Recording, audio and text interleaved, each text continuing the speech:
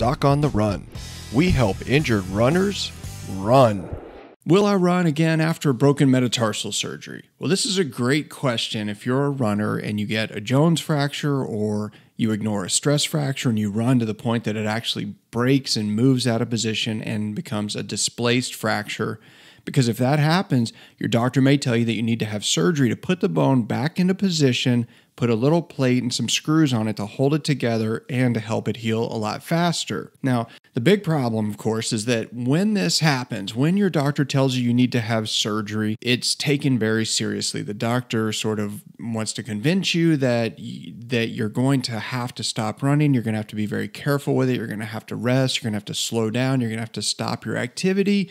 And in some cases, they may tell you that you need to stop running. But you really need to think about this carefully because obviously if you're a runner, if you get an injury and have surgery, you're not having surgery just to make your foot look better on an x-ray. You're having surgery to repair the bone to get to the point that you actually can get back to running.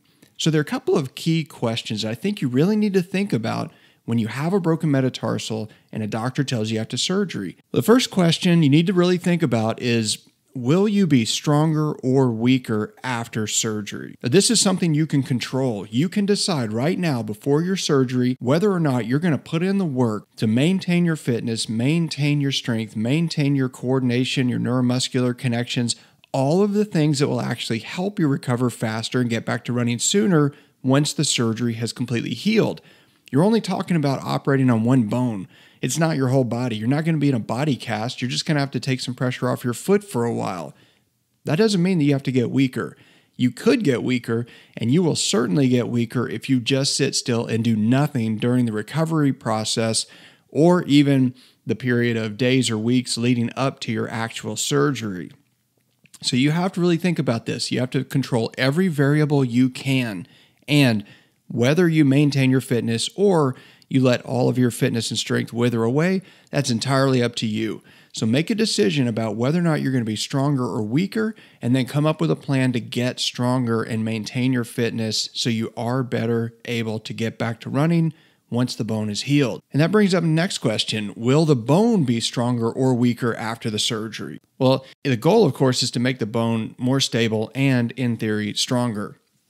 So when you break the bone, it's got a crack in it. It's in two pieces. If we put a plate on the bone and we attach some screws to the plate and the bone, then it creates a stable construct. It is stronger, obviously, once we put a plate on it than it was before it was broken. But the screws make tiny little holes through the bone. But really, I think even when the bone heals, even though you have those little holes going through the bone where the screws go through the bone to hold it together, it's still pretty strong because you have a metal plate reinforcing that. But of course, if you take the plate off, if you have a big screw that's put on the inside of the bone, or you have pins through the bone that are removed later, well, those leave little holes that can become stress risers or weak points where the bone can actually be more prone to breaking later. So if you have hardware like screws or plates or pins that are put in the bone and they're left in the bone, then in many cases, that's not really going to make the bone weaker. It'll probably make it stronger because it's an added thing to add stability to the bone. But if that hardware comes out later because it's irritating or the doctor has put in some kind of hardware that just has to be removed later, then when you take out the pins and the screws and you have little holes in the bones, it can be weaker until those fill in. And that can take months for that to happen. If that's the case, then you have to really be careful and protect the bone while it strengthens after that surgery. But when it comes to the question of whether or not you can really run, you have to really think about this. Think about what really caused the fracture. If running caused your fracture, made it break, and broke it into pieces, then yeah, you probably have to stop running. But I don't really believe that is the case for most runners. Running is not the problem. Stress, strain, pressure, excessive force on the bone, those are the problems. So if you have a metatarsal that you actually do run until you break it, and then you want to get back to running, you have to really think about what can you do to reduce the stress and strain and pressure and excessive force on the bone so that it doesn't break again. That is really the million-dollar question. And if you can figure that out, then yes, you can run again after you have broken metatarsal surgery. Doc on the Run. We help injured runners run.